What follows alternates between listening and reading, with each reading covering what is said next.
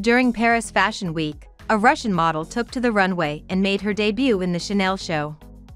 Now many fashion experts are discussing Irina Shayk and linking her debut with the change of model agency. Former editor-in-chief of Russian Vogue Ksenia Solovayova said, "Ira has never gone to Chanel and has never participated in their campaigns. I think this suddenness is related to the change of agency. Surely the society wants to move away from nepotism and permanent friends like Donatella and Riccardo. And Chanel, in turn, might have offered a good deal." The 36-year-old model recently moved to the society management, which represents Kendall Jenner, Karlie Kloss, Jaden and Willow Smith and many others. It is noteworthy that some time ago, Irina participated in a photo shoot of Thai Vogue, which was dedicated to the brand Chanel.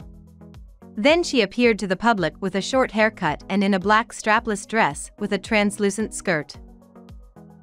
Did you enjoy this video? Check out this other clips from us and be sure to subscribe and ring the bell to be notified about our latest videos.